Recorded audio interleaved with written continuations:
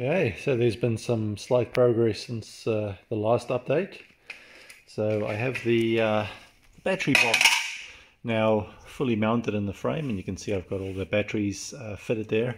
Still working out what exactly I'm going to do with getting the electrical cabling out of there, but I'm pretty sure that I want the fuse as well as the current shunt to be inside this battery box somewhere. I did also weld up, cut and weld a cover for the battery box, so that's going to go onto that side once I'm done.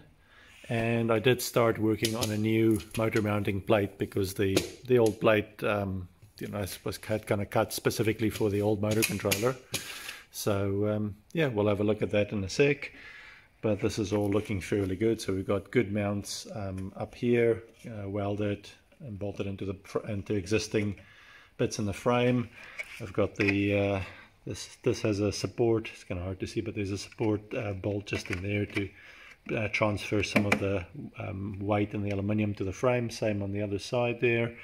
And then down here we've got the I've got a few welded and bolted aluminium channels with the original mounting bolt for the engine going through, so that should be pretty substantial. Back there you can see we are pushing against the, get that out of the way, down there we are pushing against the motor mount as well with the battery box, so it should be relatively stable there. Let's do a walk around to the other side.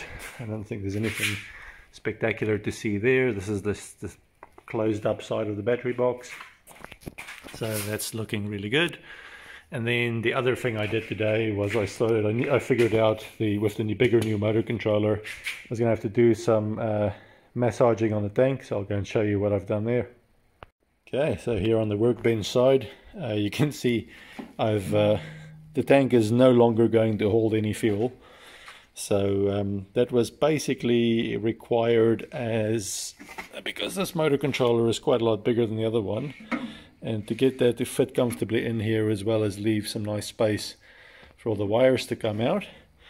And so what I decided to do, I had to cut some of it away at the back, and I had to cut some of it away at the front, but I've left that little bit there for two reasons. Firstly, it's nice to retain a little bit of, it helps a lot with the structural rigidity of this thing. And the second thing is I also have things like the DC-DC converter that also have to be mounted somewhere on the bike, ideally somewhere relatively dry. And so basically I figured just on the bottom, just underneath there, doing it left-handed, that can pretty much just be bolted up inside there, which will actually, and then it's got a couple of connectors, so it's easy enough to disconnect if I want to take the tank off.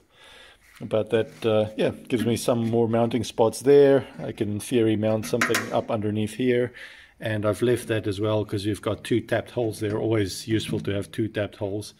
So so we got a little bit of space at the back of the tank there as well. The bits that cut out, came out pretty nicely. See, there's a little bit of surface rust. I've left this tank empty. I think it was actually in pretty good condition before I left it empty, so I don't think that's too big a problem. And then initially I had this bit still kind of sitting in there, but I didn't want that sharp edge and a sharp bend on the cables going to the motor controller, so I made a smoother cut there as well.